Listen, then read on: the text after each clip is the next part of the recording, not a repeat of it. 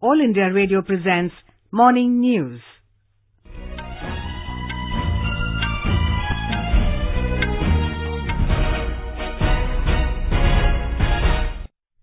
Good morning. I am Lalima Aneja Dang. The headlines. Today is the last day for withdrawal of nominations for assembly elections in Maharashtra and Haryana. National Conference delegation from Jammu meets Party President Farooq Abdullah and Vice President Omar Abdullah in Srinagar. Defence Minister Rajnath Singh leaves for France today to participate in the Rafale fighter aircraft handing over ceremony. A special bench of Supreme Court to hear today a PIL challenging Maharashtra government's decision to fell trees in Mumbai's Aarey colony. Mauritius Prime Minister recommends dissolution of Parliament and holding general elections next month. And in sports, Surender Singh creates 3 world records at the World Powerlifting Championship in Berlin.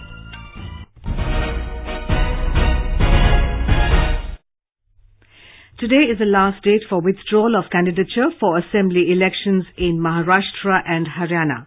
Political parties are gearing up for the polls on the 21st of this month.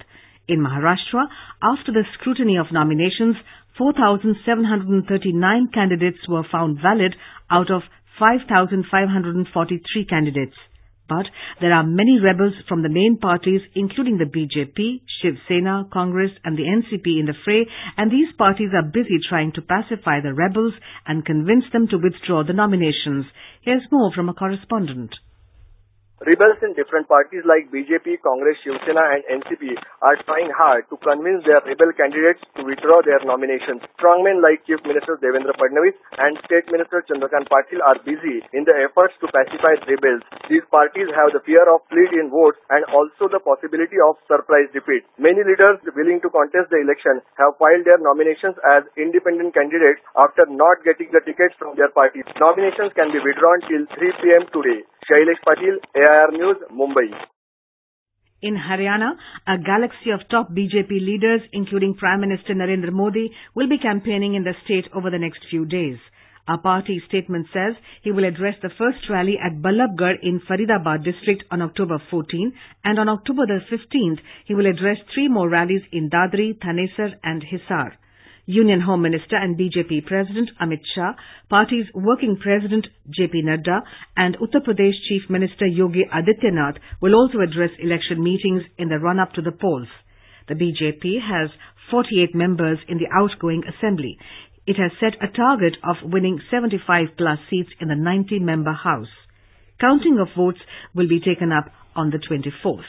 Maharashtra has 288 assembly constituencies. A delegation of National Conference from Jammu province met Party President Farooq Abdullah and Vice President Omar Abdullah, who are currently under detention in Srinagar.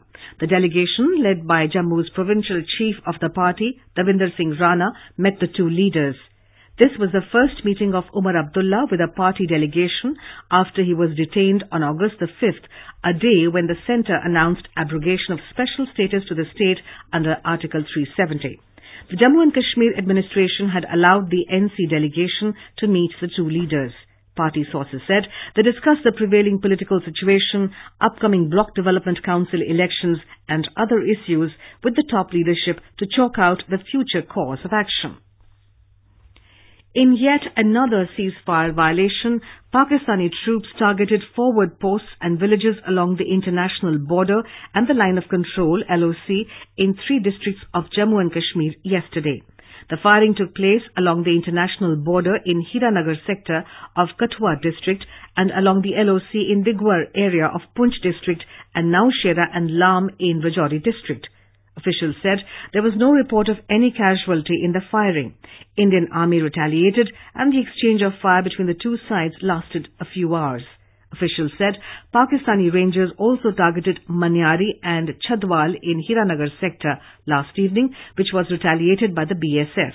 State DGP Dilbag Singh said Pakistan attempts to push infiltrators during the ceasefire violations.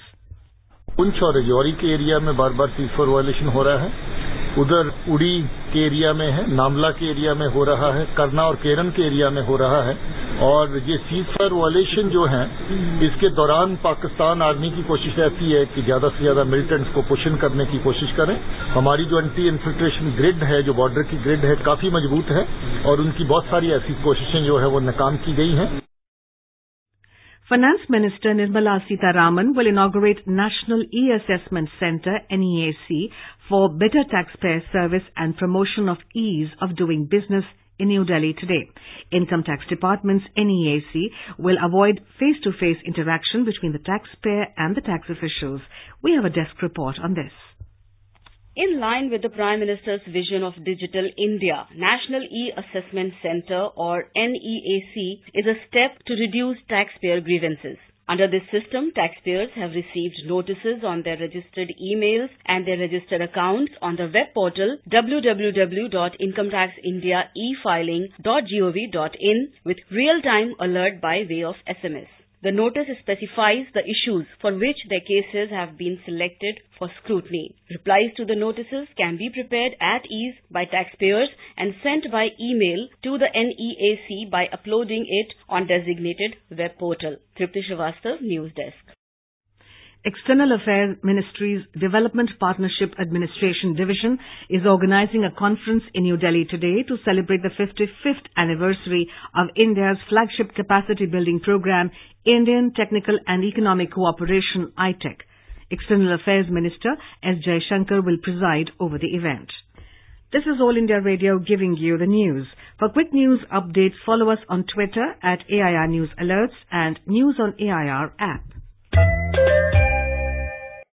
Supreme Court has set up a special bench to hear a PIL challenging Maharashtra government's decision to fell trees in Mumbai's Aarey colony to build a metro rail yard. A two-judge bench comprising Justices Arun Mishra and Ashok Bhushan will hear the case today. The apex court took the decision based on a letter written by one Rishabh Ranjan with regard to felling of trees in Aarey forest, which has been converted into a PIL. Green activists have been opposing axing of trees by Mumbai Metro Rail Corporation MMRC in Aarey colony. Meanwhile, a sessions court in Mumbai granted bail to 29 protesters arrested over the last 2 days. In Bihar, fear of epidemic outbreak looms large in flood-affected areas of the state. Over 1,300 dengue cases have been reported throughout the state, of which about 700 are from capital Patna. Many low-lying areas of Patna are still waterlogged. The government has deputed doctors in the affected areas. Over 22 lakh people spread over 1,004 villages of 15 districts including Patna, Nalanda, Katihar and Khagaria are reeling under the impact of floods. Rail services on Patna-Gaya and Bakhtiarpur Rajgir section of East Central Railways have been restored. Defence Minister Rajnath Singh will leave for France today on a 2-day visit. He will meet French President Emmanuel Macron tomorrow. Later, Mr. Singh will participate in the Rafale fighter aircraft handing over ceremony with French Minister of Armed Forces. He will also perform the Shastra Puja on the auspicious occasion of Vijayadashmi and fly a sortie in the Rafale fighter aircraft. The Defence Minister is also scheduled to hold the annual Defence Dialogue with the French Minister of Armed Forces. He will address the CEOs of the French defence industry, during which he is likely to urge them to participate in Make in India and the Deaf Expo to be held in Lucknow in February next year. Minister of Petroleum and Natural Gas Dharmendra Pradhan will embark on a 3-day visit to Mongolia from today. He will participate in the opening ceremony of infrastructure that Mongolia has already constructed for the Indian-funded Mongolia Refinery Project. The Mongol Refinery Project is being developed under a line of credit of over $1.2 billion extended by India during Prime Minister Narendra Modi's visit to Mongolia in 2015.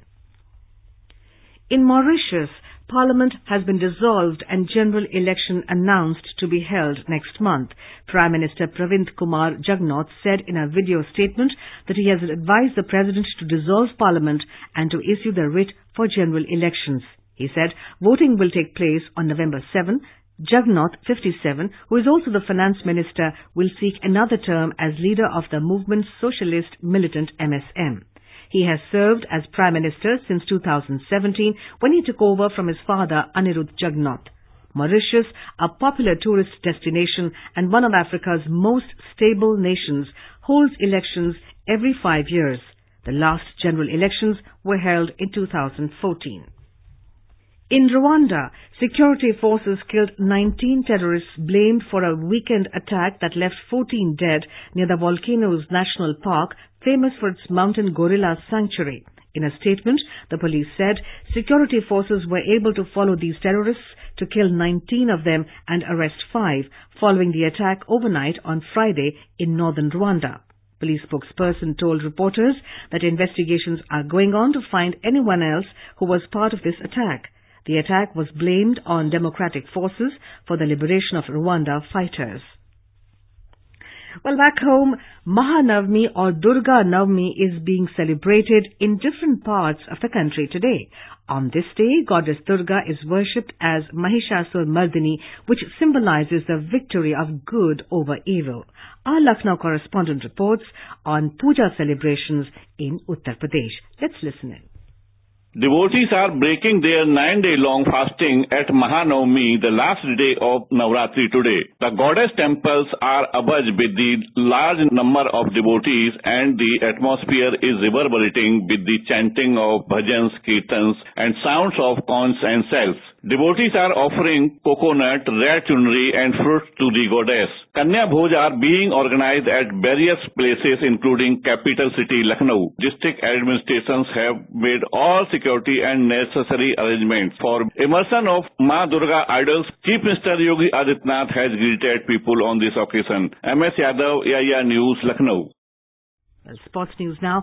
Surender Singh of India created 3 world records at the ongoing World Powerlifting Championship in Berlin, Germany. Surender bagged gold medal in 110 kilogram category, Classic Raw, and the Best Lifter award in Classic Raw and Single Ply. 3-time world champion Mukesh Singh went on to add another feather to his cap by winning yet another gold, only to be known as 4-time world champion. On the first day of the championship yesterday, Indian contingent bagged a total of 4 gold and 1 silver medal.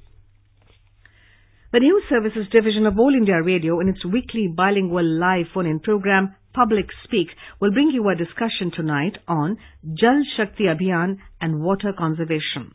This can be heard on FM Gold channel and additional frequencies from 9:30 p.m. Listeners can ask questions to the experts sitting in our studio on toll-free telephone number 1800-115767.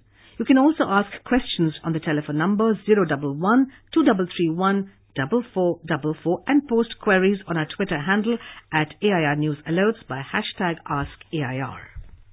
And now for an overview of today's newspapers, it's over to Sunil Verma. Thank you, Lalima. NCT meets Farooq and Omar, demands release, is the Times of India headline.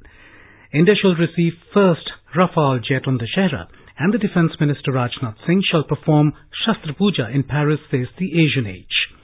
The Pioneer reports that about 50 former MPs have not vacated government accommodation, despite reminders even 5 months after the dissolution of Lok Sabha. New guidelines to put recycling onus on plastic manufacturers is the Hindustan Times headline. The Business Standard reports a multinational company coming up with cardboard deodorant and a bamboo toothbrush to cut its plastic use. From today, it's till the 10th of February 2020, Punjab will have light and sound shows at 26 places, marking the 550th Gurpurab of Guru Nanak Dev Ji, says the Tribune. With that, it's back to you, Lalima. Thank you, Sunil. And now before we end the bulletin, the headlines once again. Today is the last day for withdrawal of nominations for assembly elections in Maharashtra and Haryana. National Conference delegation from Jammu meets Party President Farooq Abdullah and Vice President Omar Abdullah in Srinagar. Defence Minister Rajnath Singh leaves for France today to participate in the Rafale fighter aircraft handing over ceremony. A special bench of Supreme Court to hear today a PIL challenging Maharashtra government's decision to fell trees in Mumbai's Aarey colony. Mauritius Prime Minister recommends dissolution of Parliament and holding the general elections next month. And in sports, Surender Singh creates 3 world records at the World Powerlifting Championship in Berlin. And that's all we have for you in the morning news. Have a great day ahead.